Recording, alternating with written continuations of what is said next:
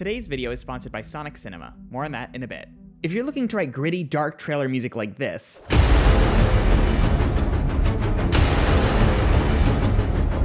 then stick around, because in this video, I'm going to walk you through my process scoring Blood Commandment by Simon Kudransky. I recorded this video last year when I was working on it, but now that the trailer is out, I can finally share it with you all. And if you want an extended cut of this video, you can check it out on Patreon. The link is in the description. So I knew I wanted to go with something dark, and I started off with just finding some synths. Doesn't matter what you use, but I started off by finding this little kind of ambient pulse that I thought set up a nice tone.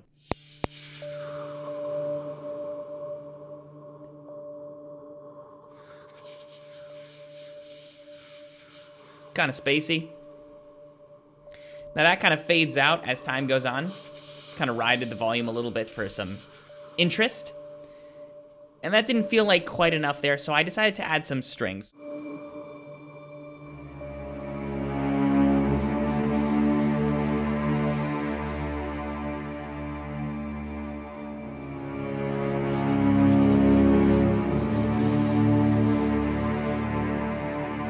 So those are cello and basses. Now that's kind of more or less what happens in the first half. Now in the second half, we needed more pulsiness. So what I started off with was some Colenio strings. So I had this going in eighth notes, just for a pulse essentially. And then I'm gonna show you what I actually did to kind of enhance it.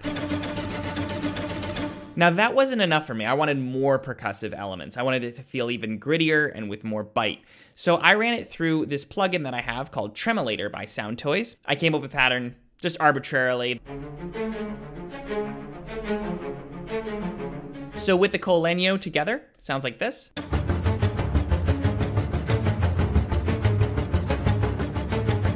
And for more push, I even actually doubled the spiccatos in different libraries as well. So all together.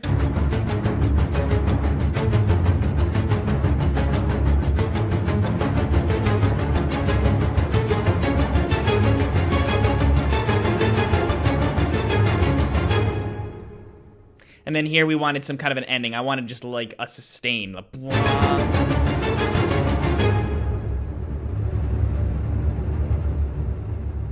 That's more or less the strings. Now, obviously we need a lot more. Brass, I decided to save for the second half because the first half is very ambient and I wanted to keep it that way and save the power.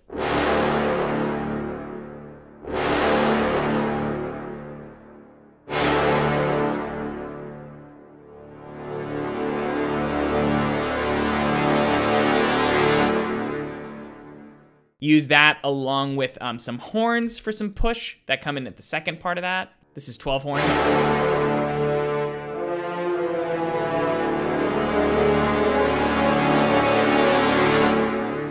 More or less outlining the kind of harmony that the strings are doing. Okay, so that plus the strings sounds like this.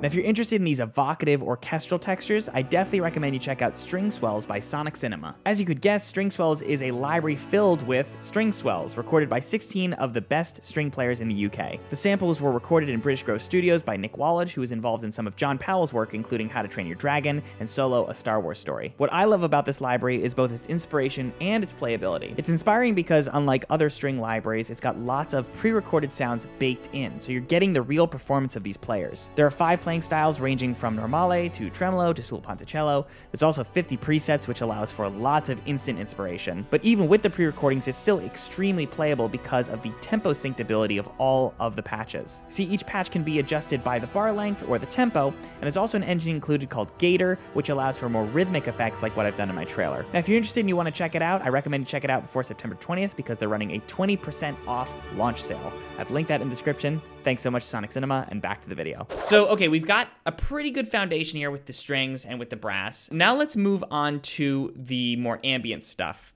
and the audio that I used. What I started off with was a heartbeat because I thought that would be kind of a nice little opening pulse. So we start off with this heartbeat.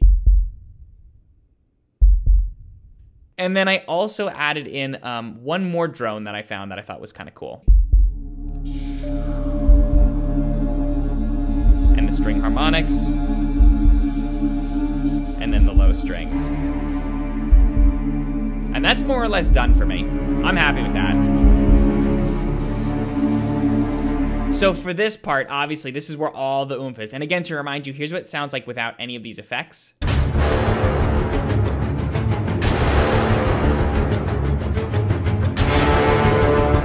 So it's already working pretty well. So we start off with some trailer hits.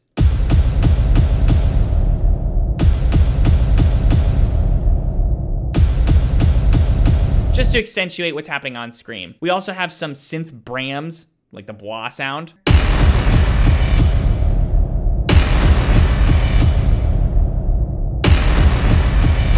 So now it's starting to sound pretty oomphy. Now I wanted some stuff to support those chunking strings. So we worked with 2 pulses. Here's the first one. That's been EQ'd heavily.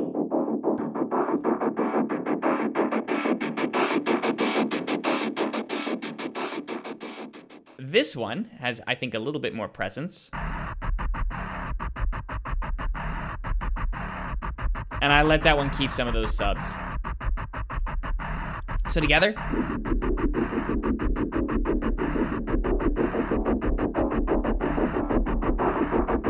And then all the effects together, the audio.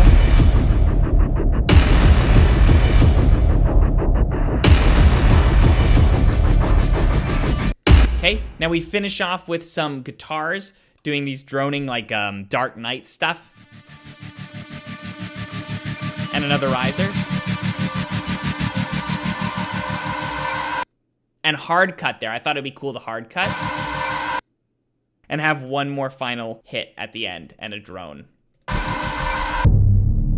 Now we're not quite done. The last step would be the mixing and mastering process. All these are routed to send their audio as well as the reverb over to these individual tracks, which I can mix. So I did some EQing in the strings here. So these string shorts now sound like, instead of this, which they sound like originally,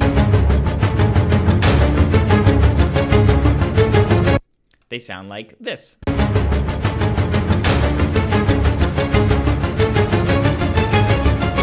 So a little bit more bite and presence and removing some of those lows. I pretty much did similar things to all the instruments.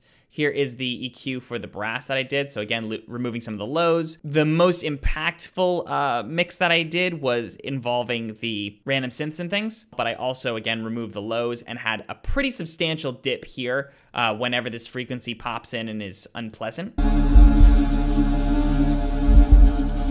Because without that, it was sounding like this. Just a little bit crowded in that space. So with it. As well as some volume tweaks. So altogether, the finished mix and master sounds like this.